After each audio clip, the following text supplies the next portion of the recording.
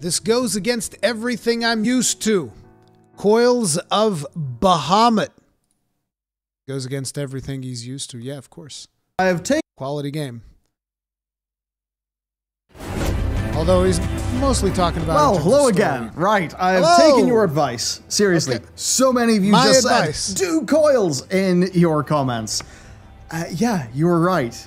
We did coils. Now, we did it for the story. Spoilers. I'm going to do synced min-item Warning. level later. We're currently moving our right now suspended WoW Raid Nights over to FF after Endwalker. But man, it was a fascinating...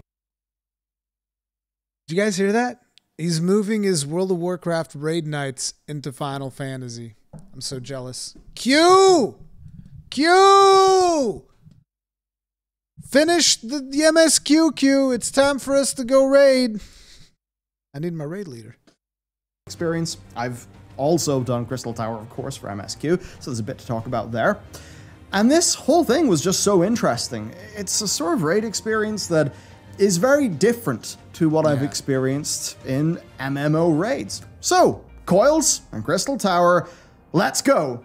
And also, hello, this is a new channel. If you would like to stick around for the rest of my FF14 journey... He likes to call this channel Bellular Gaming. But we all know it's Bellular Final Fantasy 14, right? We all know it's Bellular Final Fantasy 14, dude! Yeah, this is 4th channel. Helpful videos like the G-Shade one we just published, and what's going to follow afterwards across even more RPGs, and MMOs and stuff, then slam that sub button, ring the bell, and let's go! So, Coils of Bahamut, unsurprisingly, resolves the story of Bahamut and the Battle of Cartano. And it does so in a way that I just love, especially as somebody who's used to how World of Warcraft does these things. Now, this is the non-spoiler version, right? So, non-spoiler, obviously they set up the Battle of Cartano quite well. Then, via Alphino's A Realm Reborn story, and, well, just the core story of A Realm Reborn, you come to learn and understand many of the rules that govern the world, right? All of this grows on you slowly so that you actually understand it because, well, the Scions deal with what the Scions deal with. You mean unlike writing it in a book? And you're one of them, therefore you get it, right? And of course it's all explained in the game through your character's journey. I know FF people, you might say, of course that's what games do. Yeah, not on all of them. Yeah. So once Coils hits, we meet up with Alizé, and all the big pieces are in place. Big things happen, and what is core? This is what great. What's core is it rather than playing all of this as a big moment to tease future content via, you know, a quickened version of the story that's super fast and mysterious, they do the complete opposite. They take right? their To time. actually tell their story. They do so in a way to pay off the characters' arcs and just bring the whole thing to a satisfying conclusion. I'm sure there could be a few speculations, but really there is no, what's next to any of this. There's no speculation video to do, breaking down what happened, and no. It's just a really satisfying end of a story. And that is such a breath of fresh air to what I'm used to. From what I can tell, the whole what's next bit of FF14 storytelling far more hinges on what will naturally happen because of the state of the world and its peoples, rather than dropping mystery boxes around the place. You know, recently, I finished the Sanctum of Domination raid in World of Warcraft, and it's just so different. Like, that raid, so little plot happens during the raid. Like, really, so little. And the ending, which was this super short cinematic, was all just played to tease mystery and incite speculation. It, like, wasn't interesting at a character level. It wasn't satisfying. They didn't put any of the work in. You know, buy World of Warcraft Sylvanas, February 2022. I was about to say, it's funny that he put this in here because I was about to say, don't worry, I'm sure they'll write a book about it. It was going to be a joke. I was going to make a joke about how they were going to write a book about it, but it turns out it wasn't a joke. It's actually true. Yeah, there you go. But you see, you read the book, then you get the story.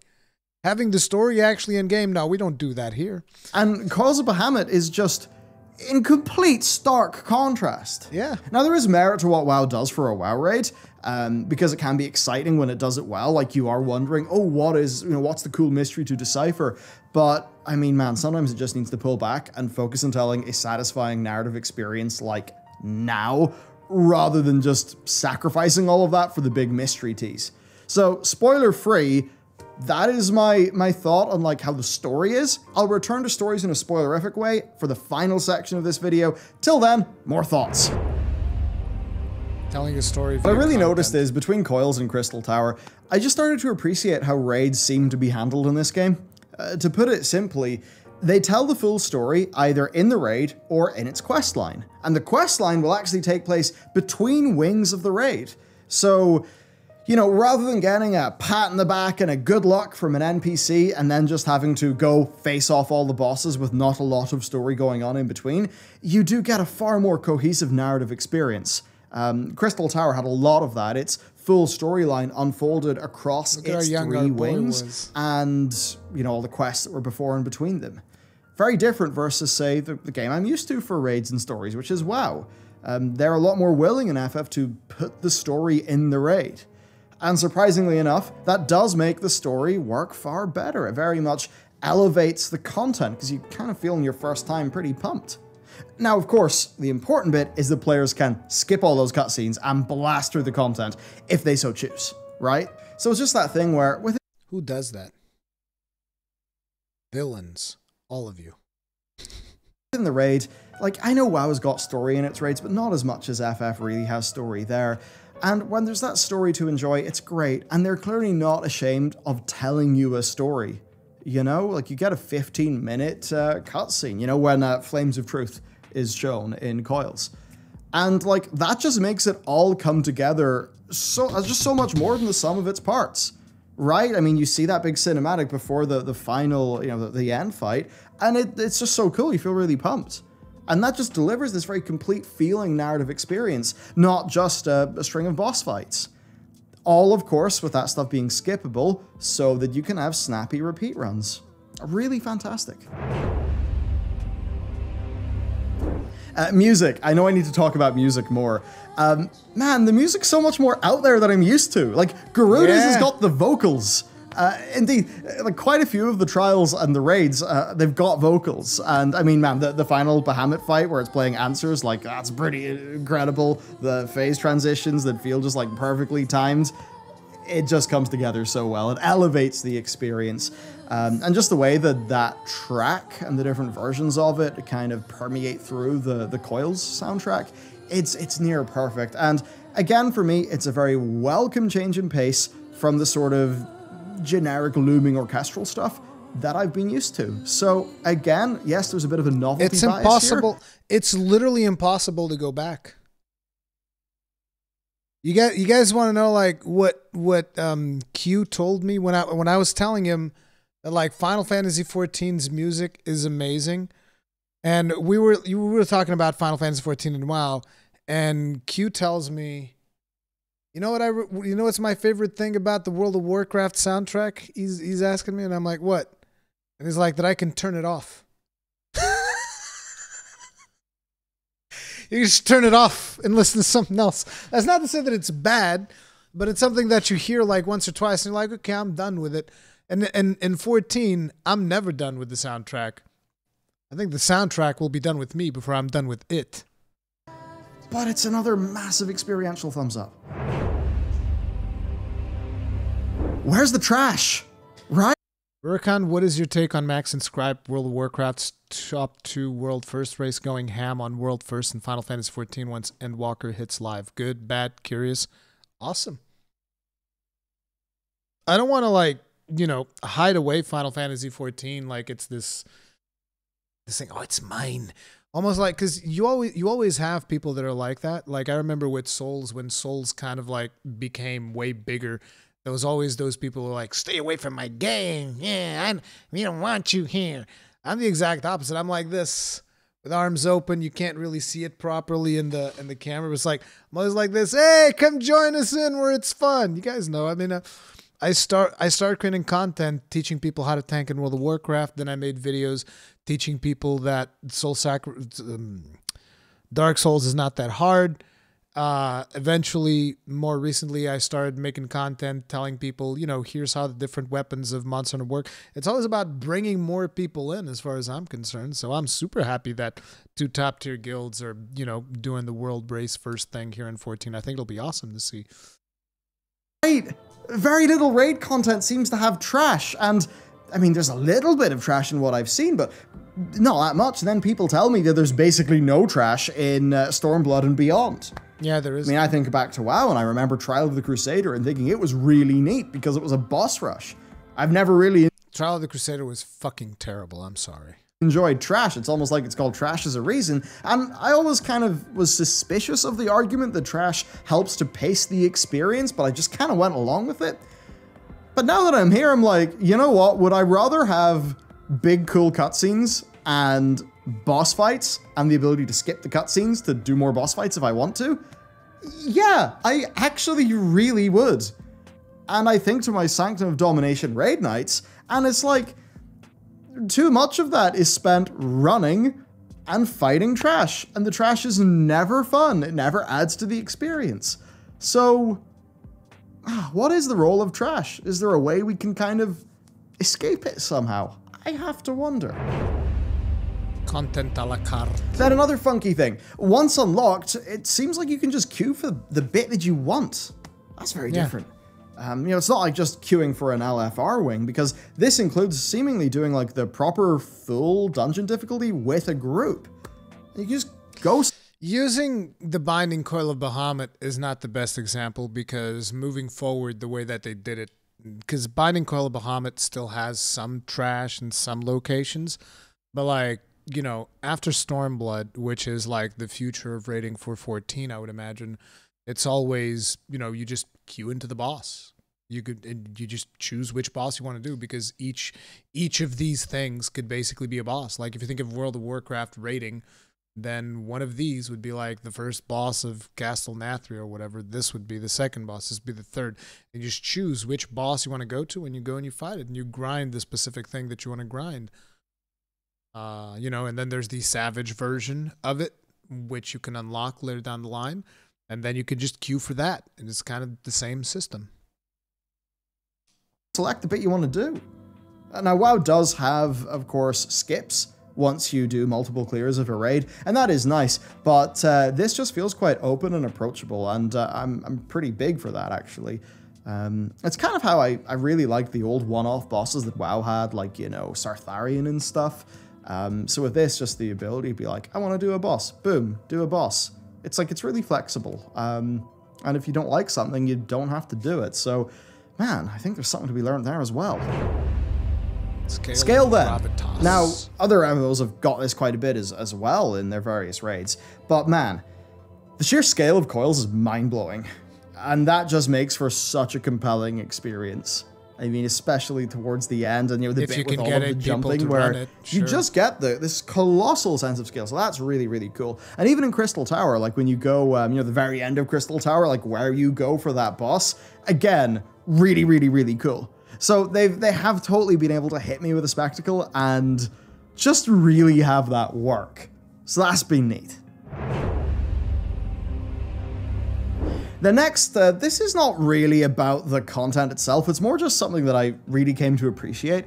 So Coils of Bahamut exists to wrap up the Battle of Carteneau and really, I think, tie a neat bow on Final Fantasy XIV Legacy. And just, I guess something I really appreciated with it is just the amount of effort they went to. Like, yeah, not only did they, you know, build a custom engine that's an offshoot of Luminous, I think, or, you know, borrows from it. Not only did they do that and remake the whole game, but, like, they worked the whole narrative into it. They do the big Battle of Carteneau, and then there's the bit after, the Flames of Truth bit, and then they hold that back and only give it to you, like, way later when you're actually able, through the whole narrative experience, to understand it. It's just so much, like, effort into truly and like satisfyingly paying off a massive thing that has happened in the game world. And I just really appreciated that You know, you always get this sense throughout ARR that like the whole calamity has just that it shaped the world and everything that's went on so much. So by the time you actually reach Coils, I guess it's just that thing. They take their time with it, and by the time you actually get there, it just all comes together, and it was just a really cool experience. I understand why it is not enforced to do it for MSQ, but man, yeah, you are all right. You really should do this. You really should do Coils of Bahamut if you can. Definitely I want to do it synced minimum item level once we're a little bit more organized in-game. Absolutely. I suppose on the gameplay side, I don't have a great deal to say here because we did Coils unsynced for the sake of speed. Just in our FC, like a bunch of us were busy. People told me that like the reason why everyone was putting that in the video comments was really for the narrative experience of it all. But what we did do, especially in fights like Bahamut, is all of the higher level people just auto-attacked the boss. So we at least got a bit of a natural progression through. I know that is not an ideal thing, and I do plan like the proper dive into this. I cannot wait to do Bahamut properly, because that fight seemed pretty incredible. Just the spectacle, the music, Bahamut himself looks so cool. And you know, I've done this, but now I'm really excited to do it again, like synced minimum item level. And it just made me think, you know, so many people in my free company were like, oh, cool, we're going to show you this. It's going to be really cool. And then, you know, I go do it and it's really cool. Now, one of my favorite raids in World of Warcraft is Throne of Thunder. I think it's just such a great raid. Lei Shen is such a great final boss. It's super, super fun. Ulduar is the best World of Warcraft raid. Fight me. And it was just like, imagine if I could say, hey everyone, we're going to do Throne of Thunder, synced, minimum item level. And then we could go back there and actually do Throne of Thunder. Vaguely similarly to how it actually felt back in the day when I first did it. Because the systems of the game would actually support that kind of thing and make that old content at least have the potential to provide relevant gameplay. And WoW just doesn't support that in general. And when it does, it's a part of the fleeting time walking system, which really needs more development. And it just really opened my mind to like, wow, we're going to go and do this old raid that we all out level, but you know, we're going to do it in a way where it's hard and challenging. And the game supports that. It's almost like it's a good thing that they don't invalidate their old content. That's the reason why I keep telling people never rush. Never rush through Final Fantasy XIV. Take your time, because you will experience the content the way that it is intended to be experienced. I mean, some of it, not all of it, because like Praetorium, for instance, unless you go in there with minimum item level, I mean, you're going to go in there and you're going to just trounce the place, and there's not a whole lot to it, but you guys get the idea. Again, this is not something I'm used to, and just I think of the possibilities. It's really cool, and I really hope Blizzard are able to get something in 10.0 to World of Warcraft that achieves similar. I really do. Wait, what Quick was the note on last poetics thing you said then. there? So from what I heard, and challenging, and the game supports that. Again, this is not something I'm used to, and just I think of the possibilities. It's really cool, and I really hope Blizzard are able to get something in 10.0 to World of Warcraft that achieves similar. I really do. Copium right there. Quick note on poetics then. So from what I understand, if you just kept on farming coils, like you wouldn't get poetics. But in this case, because I believe I hadn't done it before, everyone with me got like 100 poetics for you know, for each turn that we did. And I just thought that was a really neat little system. A great little incentive to... Well, I would argue that probably none of the people that were helping you needed those tomestones of poetics. But it's nice that we get something. I think that is cool. It's one of those things where 14 just constantly rewards players for just doing things that they think are fun. Like if you think about it, you know, right now I don't have a reason to go do coils, but I actually did run coils with Q a couple of times, and I got a bunch of poetics for it. I was like, well, I don't necessarily need these, but hey, I got them. The game gave them to me, and it was just something that I was going to do, regardless if I was going to get rewarded or not. So it's just like, it's nice that they constantly find ways to reward you for just doing things. It's like, hey, just go do something and have a good time, and we'll reward you for it. Just to get people to like help a new player. I thought that was really nice. And in general, the whole system with Poetics, like because there is still a fair amount of instanced content that I have to do while I level, getting Poetics for that is like really satisfying. Because I can feel myself, you know, I mean, I have the Ironworks gear now on my ninja, but once I hit 60, I know that there'll be the Heavensward sort of whatever big sets that I can buy with Poetics. I just think that's a really cool thing. And then at level 7, you get the augmented If I help my friends and get more Poetics in the future, well, I know that like I'm not only will I be getting glam for alt jobs, I'll also be getting gear that'll be really useful for those alt jobs when I level them up. So I just think the Poetics, it's a very simple. I don't think you're getting glam. Those sets usually don't look that great, personal opinion.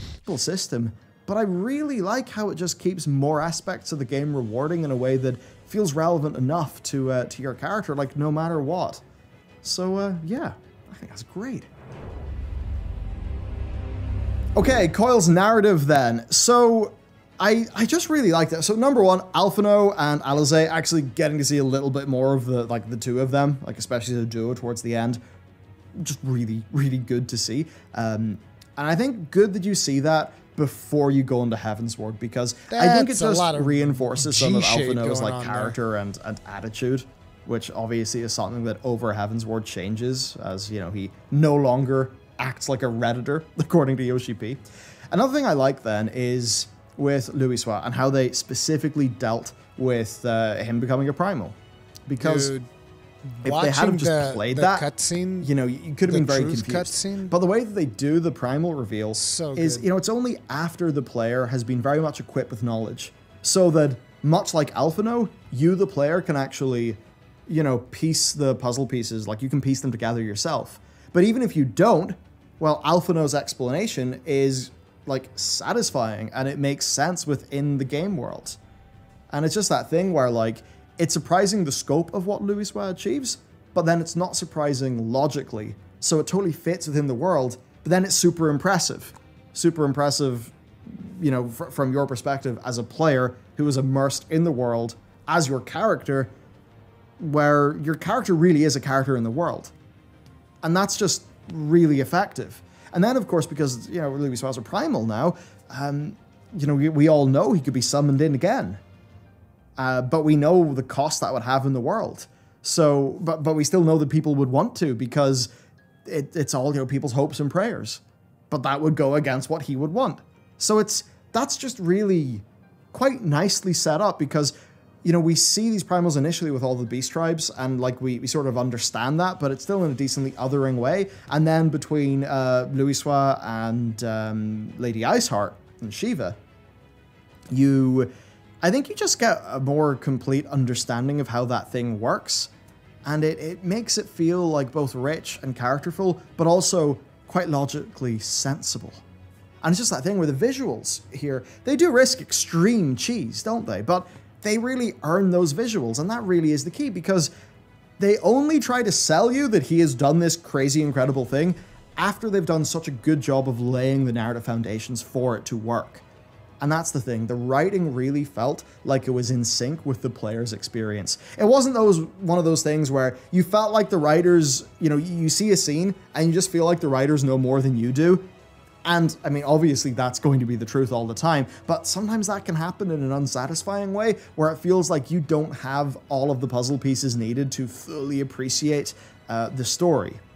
And I mean, yeah, you know, it wasn't that sort of strange feeling you get in World of Warcraft, where you feel like the people that are writing the story aren't telling us everything we need to know to properly appreciate the story in the here and now. I'm okay for getting new information that makes you retroactively appreciate a story that you've seen.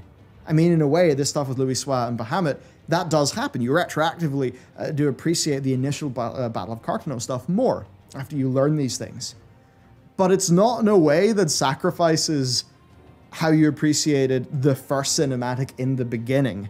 And it doesn't cheapen it either. I mean, I think about, just because it's two characters who get some sort of godlike energy and go whoosh into the sky, but, there's Louisoix going whoosh, and then there's Tyrande going whoosh, all hyped up in the Elune Night Warrior powers. So it's, both these characters getting these kind of like godlike powers. And with Louisoix, it's really cool and satisfying, because all of that time explaining the primal lore in different contexts that you, the player, can logically apply to the context you're currently in, as Alphinaud does.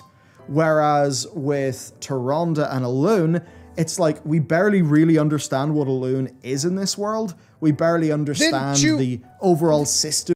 Didn't you read the book? You didn't read the book, so you don't know. If only I you have to read the book. So grossly incandescent. Don't you guys have phones? I mean, no. Don't you guys have books? Don't you guys have books? Books. I mean, you all have phones. So you also can all have books. They're electronic now. Ebooks. You guys got an Audible account? Angry Scott's Dad 23. Thank you very much for being grossly incandescent for 8 months. Tip of the hat. Appreciate the support. Thank you. That Elune and all of these things actually sort of play into. We don't really understand their operational bounds.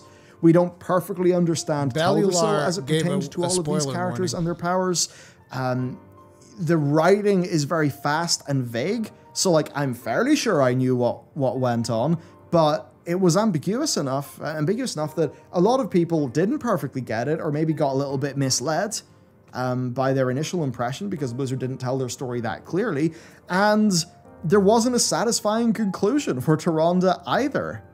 I think most people would agree. It was a pretty ropey situation. And, if Blizzard had have went so much slower in this story and actually given it the runtime, it could have worked. But they didn't give it the runtime. They took it too fast. And a minute and a half, 2 minute cinematic in FF14 is like normal. You get them all the time. With Blizz, a lot less so, and you can just see that, well, look, you reap what you sow. And Blizzard keeps on trying to reap an incredible harvest, but it hasn't sown the seeds and watered them and nourished them and, I don't know, all the things you do to seeds to make them go big. They haven't done those things. Whereas in FF, it's like, maybe they purposefully choose not to be overly ambitious and to work within their means and to just have a more workmanlike approach to laying down their narrative framework, and it just means that whenever they try to pull off their big moments, at least in this case, and certainly for the end of ARR as well, it's just a lot more satisfying. And I think there are serious narrative lessons to be learnt, just with the overall macro narrative construction of this game. And I think Coils of Bahamut is a really good example of that. So there you go. You all. Here's what you need to understand. Like, Bellular is watching this stuff for the first time, and he's going like, oh my God, Blizzard could learn so many things from this, right? That's kind of like some of the stuff that we hear throughout this video. He's going like, oh my God, they could learn so much from this. This game has existed since 2013. Blizzard ain't learned shit from this game for the last 8 years. I don't think they ain't learning shit from this game in the next 10 years either. Like, I'm sorry. And I think a lot of people, they think that I want World of Warcraft to fail. I don't. Like I said, I would love to see them turn it around. Even earlier today when we were talking about ELR, like, it pains me not to play these games that Blizzard is making because I grew up with them. But you get to a point where you have to say enough is enough. And it's like, this is not good enough. Because our most valuable currency is time. The most valuable currency that you have is time. Because you can't get it back. You can never get it back. I'm not 40, but I'm going to be 40 years old next year.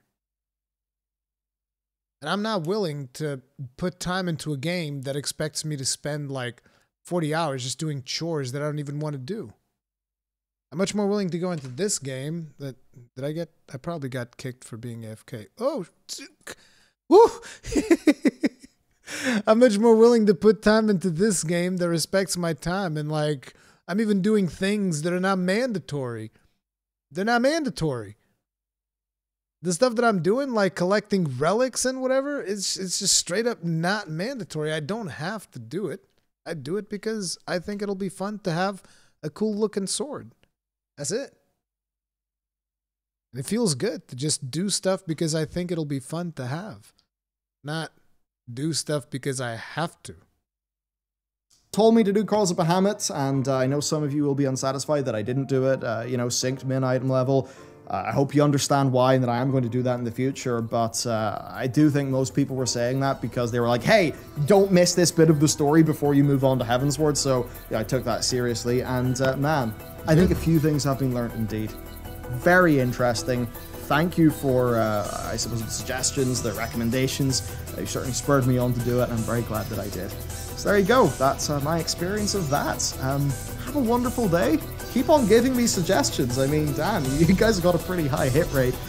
Sub to the channel, of course, for more FF content, as well as eventually other MMORPG content. And with that... No, it's just Final Fantasy. And you know it, Bellular. This is Bellular Final Fantasy 14. And we're all here for it. This is good stuff. It's good to see him having so much fun. Because he's going to continuously be disappointed. All right, many of you in the other game that he plays right now. Bellular Fantasy. Exactly, dude. It's all about that Bellular Fantasy right now.